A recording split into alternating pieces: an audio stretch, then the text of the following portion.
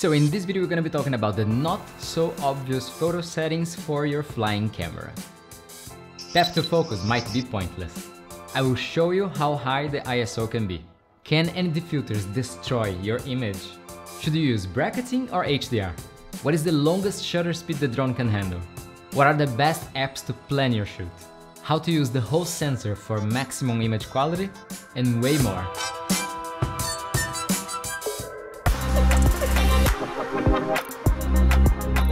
Yeah, I'm Henry. In this channel I help with the tech tools to be creative, and today you know very well what we're talking about.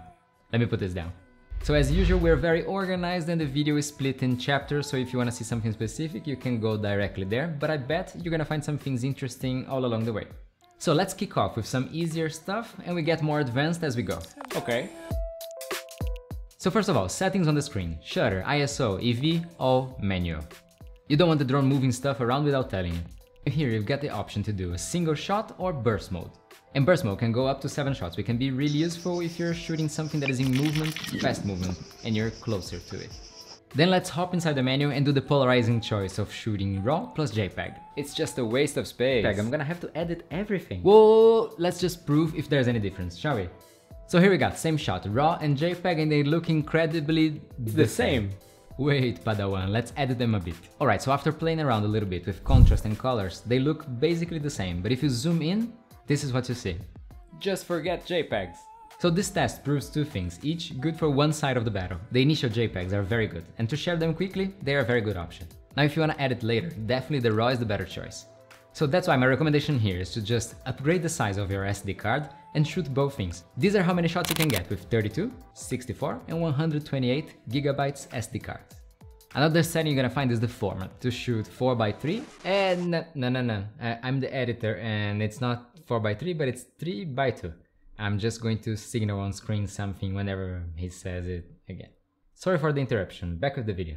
Or 16:9. But in this one you're gonna have to pay attention with the borders. If you shoot 16:9, it's already gonna come cropped and you cannot do anything with it later. If you choose 4x3, you can still do the 16:9 crop, and in this way you can reframe it the way that you want. Okay, so we're inside Lightroom here and I'm gonna show you both shots. This is the first one, which is 3x2, and you can see that the dimensions are 5472 by 3648. And doing the maths, this results exactly in 20 megapixels. If we go to the second shot, 5464 by 3070. 16 megapixels, and I'm going crazy here, going to another shot. Now go back here. The shot was cut around these leaves over here, and here we still have all that part. So really, it's just being cut in camera. So in this case, I don't see any reason to shoot 16:9, I would just go with the 4x3 and be happy. Now, white balance in auto or manual? Manual. Auto. Whoa, calm down you two. Okay, so auto white balance for photo is usually pretty okay. I wouldn't recommend it though for video, but we're not talking about that today. Less talking and more showing. Let's check it in Lightroom. Okay, so now with the white balance, this is the one in automatic, and it looks like the drone did a pretty good job. So if I click on a grayish part here, for example, here, if I grab it here, let's see if it changes something. But if we compare both of them now, they look very similar. So between what the camera decides and what Lightroom thinks would be the correct white balance, the difference is very minimal, meaning that the drone is doing a pretty good job. But what if it misses entirely? Can we still fix it? Let's see. So I'm just gonna grab it here, I'm gonna click in the same place as before, and wow. This was the DNG, let's see the JPEG. I'm just going to do the same, grab it here. 1-0 to the raw file. Now panoramas are a very cool way in which the drone is going to turn around for you and stitch different pictures together to form a much wider shot. You can use the automated mode, or you can do it manually by just taking different shots and then merging them together later in post-production. But one thing to notice here is that the drone is going to choose how much of a coincidence you're gonna have between pictures. And usually I think it exaggerates a little bit too much, meaning that in the end the picture is much more warped than I would like it to be.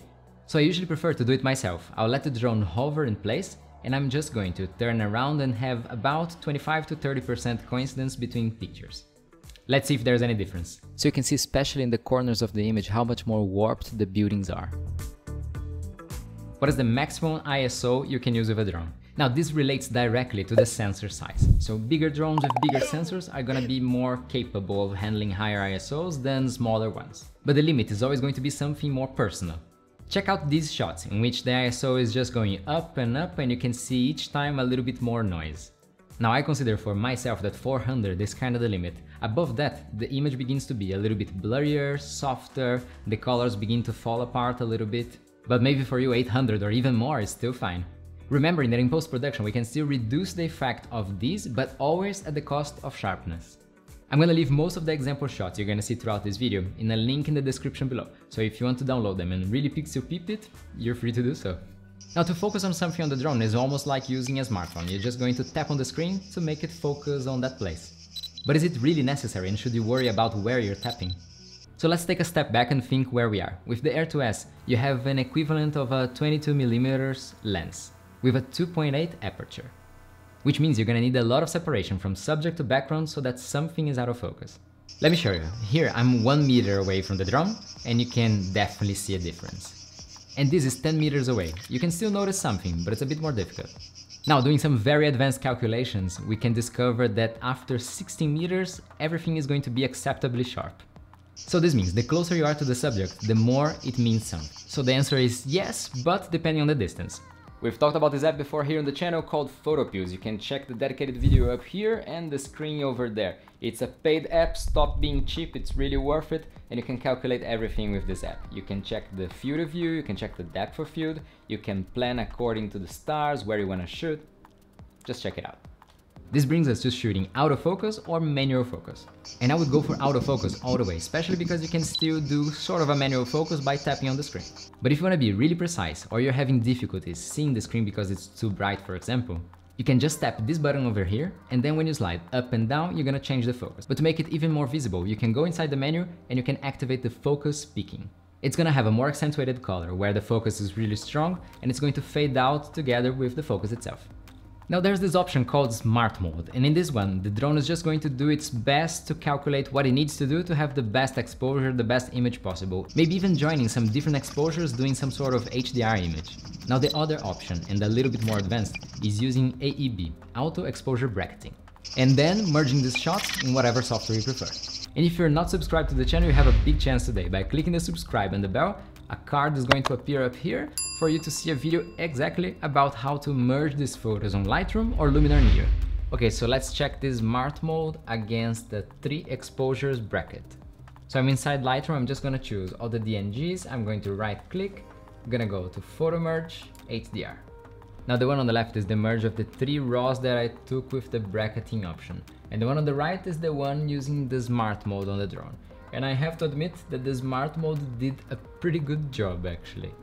I just applied the preset and tweaked a little bit, and probably I could make it look a little bit closer to the Smart Mode. But what matters right now is to understand that with the 3 exposures bracketing, you have a lot of room to edit. But actually, if you want to take a Smart Mode shot to have a reference or something to share quickly, I'm quite impressed with how well the drone managed this one. Okay, so now your camera is up in the air and shaking like crazy with the wind. How long of a shutter can you use with this? Now to do a very scientific test about it is a little bit difficult because I cannot control how the wind is going to blow at each moment during the test. But for the sake of having an idea, let's go from 1 to 150th, that's how you say it, of a second and down to see how far can we go. Remembering that the maximum time that this can expose for a picture is 8 seconds. It's Sunday morning, 6 AM, and I'm out to do again a couple of tests for this video because I wasn't satisfied with the results. So this is a very good moment for you guys to show your love and like this video. So this actually looks much brighter than it actually was. With the 32 ND filter, I managed to get shots between 1 second and 1/160th of a second. There was almost no wind, so perfect conditions to make this test. And for me the result was that the images looked just as sharp. And here you can see a comparison of a shot using a 1 second shutter to keep the ISO at 100, and the other one to be sure that you don't have motion blur at 1/80th of a second, but with ISO 6400. And for my taste, and I think probably you're gonna choose the same, I'd much rather have the 1 second shot much crispier and sharper than having the blotchy high ISO image. And these shots are from another day in which we had moderate wind.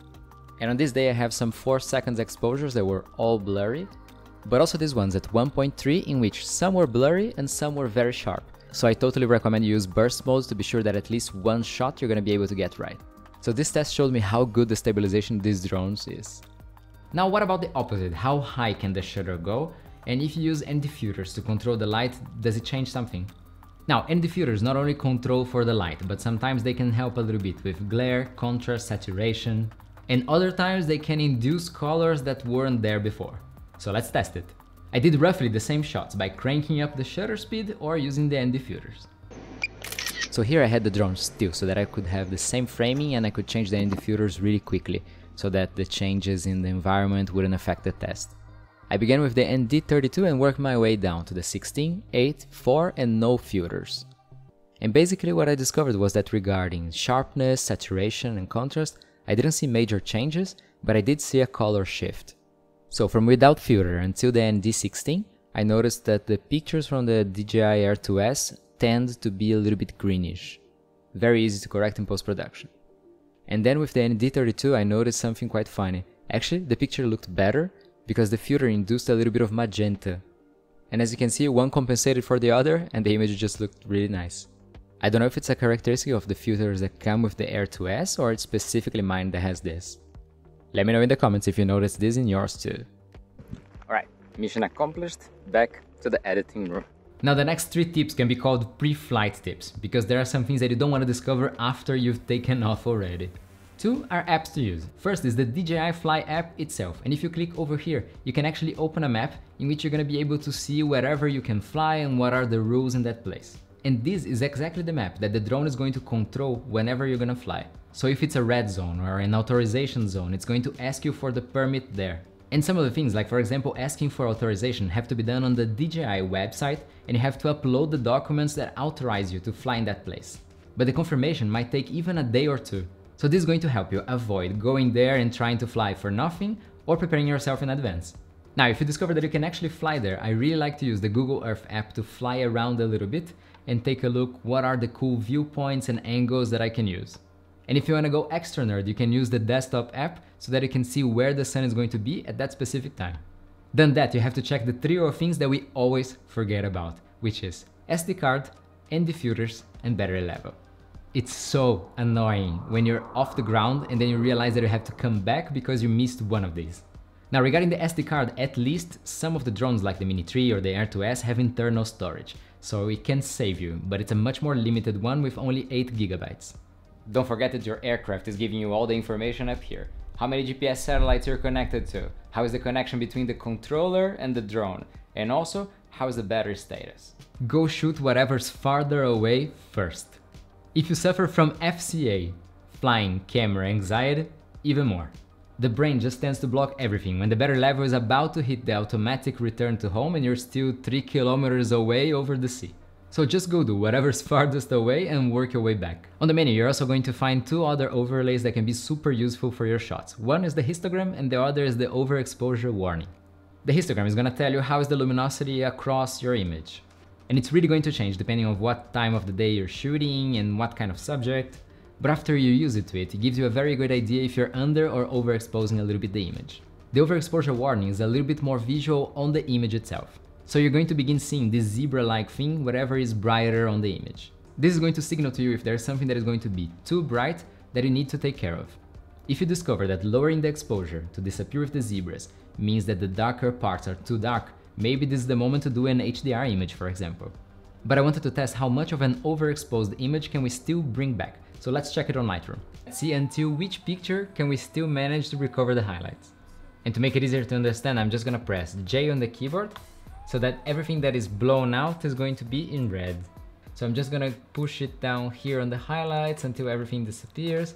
A little worse, but we can still save it. It's getting very critical. Let me go down. This is so blown out. Yeah, most definitely. By this point, look at this part over here. All the texture from the ground is gone. From the 5th picture on, there's already a lot of information lost. Let's just see what we can recover from the last one. Exposure. It's just a mess. Now, if you got any value from this video, please consider leaving a like. And if you have any doubts or questions, just pop them in the comment section below. I answer absolutely everyone.